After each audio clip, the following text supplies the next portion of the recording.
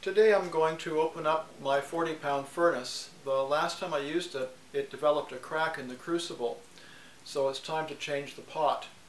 I've charged it 141 times, so I think the crucible is definitely overdue for being replaced.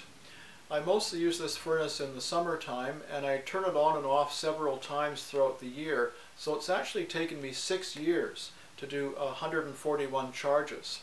So we'll look at the numbers after. So I'm going to take off the yoke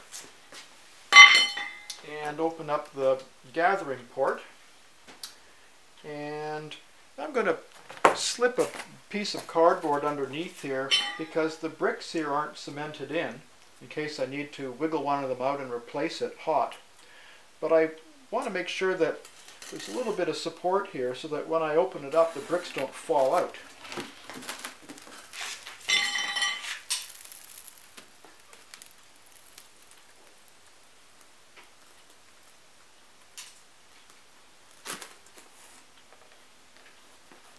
Alright. Yeah, there's the crack in my crucible on the left-hand side there at about 10 o'clock. So I'm going to very carefully lift these fiberboard pieces out of here, kind of in slow motion.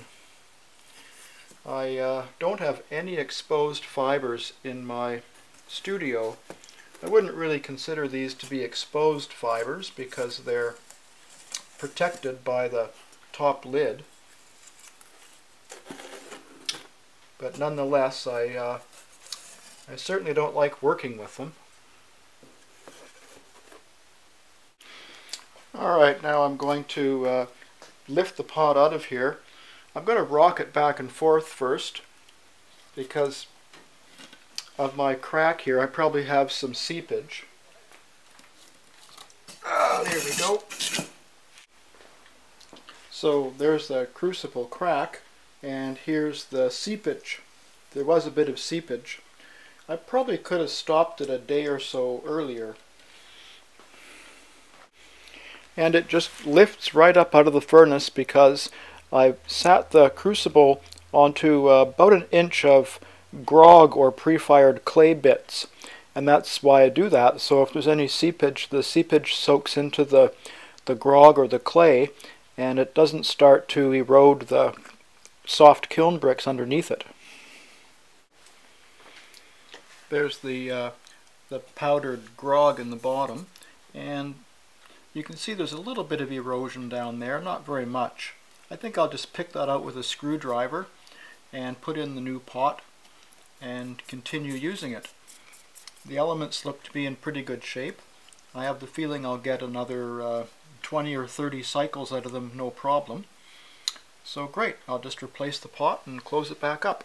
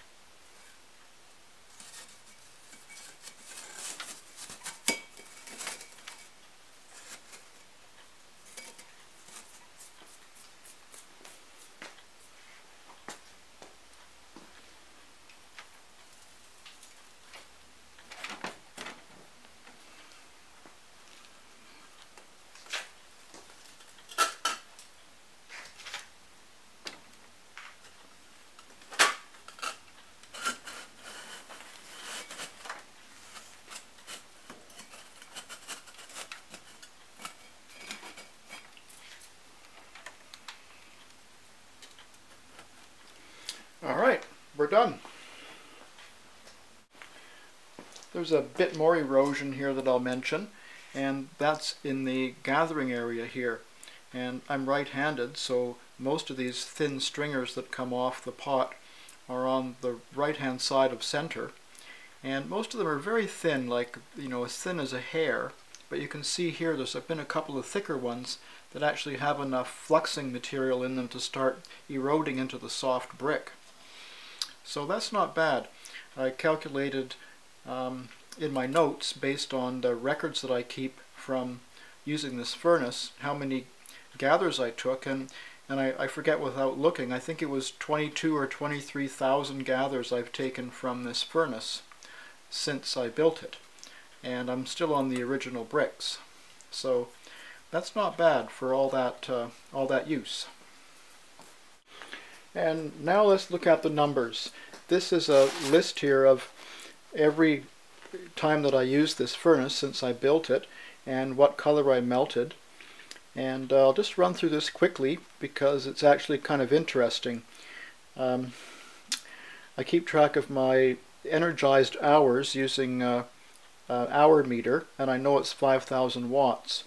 So with this reading on my hour meter, I used 6,015 kilowatt hours, and we paid 12 cents a kilowatt hour, so it wound up being $721 in electricity to run this thing. And I melted 5,640 pounds in 141 charges, but the furnace was actually hot for 208 days because I idled it now and then to take a day off, and when I run it up that takes 2 extra days for heating it up.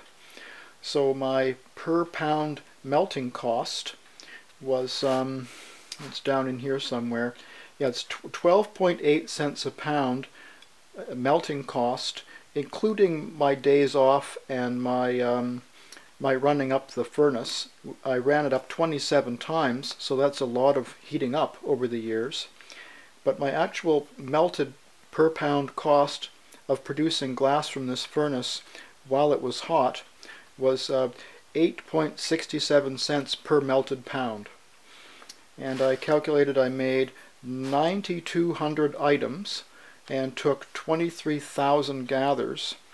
A lot of the things that I make are small, but they're at least 2 gathers.